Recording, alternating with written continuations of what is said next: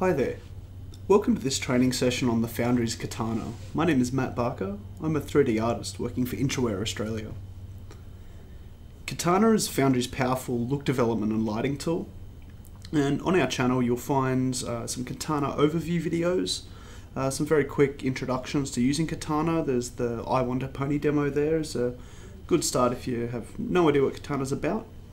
But with this series of videos, I hope to give you a much clearer insight as to how to assemble a Katana scene or recipe and show how to take advantage of some of Katana's really powerful workflows.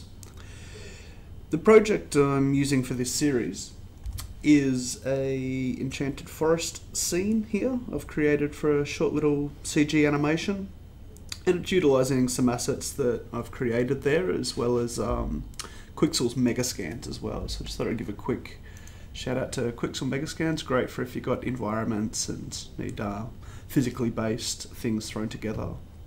So we're going to be using Katana 2.5 v5. I'm going to be using render man for Katana 21.3, that's the latest at time of recording.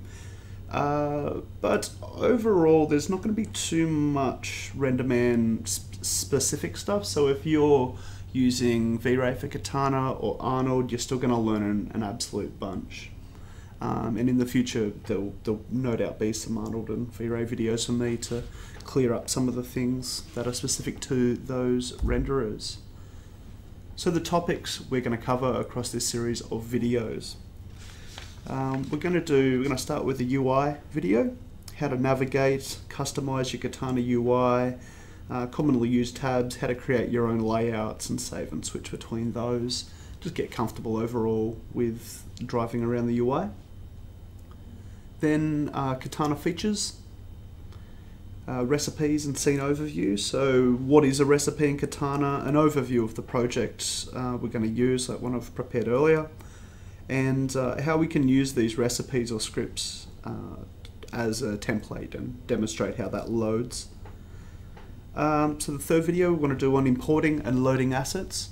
So with that, we're going to look at how deferred loading works, how to work with proxy meshes, and a whole bunch of the nodes for loading assets, and how fast it can load and work in Katana. They're going to look at creating material networks, how that works, how we interface with different third-party renderers, and how Katana talks to those materials. Then we're going to look at CEL language and how you assign materials with a CEL language inside of Katana, a whole video just for that. Looking at lighting in Katana. Although Katana is predominantly a lighting tool, the lighting portion of this is going to be fairly straightforward, how to place lights, what the nodes are to use with it, and a bunch of tips. It's not going to be a traditional sort of lighting tutorial, just more around the tools in Katana.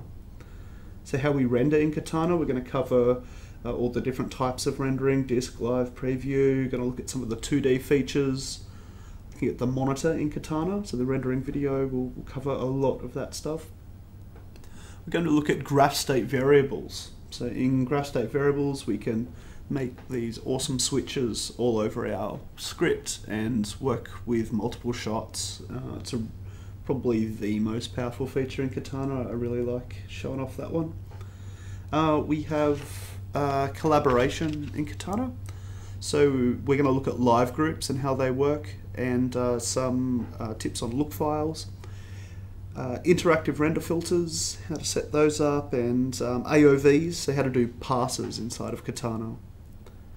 Then for a final one, I want to show some of the features you can do when working in Katana to speed up your workflow by showing you how to make a macro and build up your own little workflows as you go to make your day a lot faster and productive. So a lot of topics there, just a bit of an overview, but that's what I plan to go through in these videos.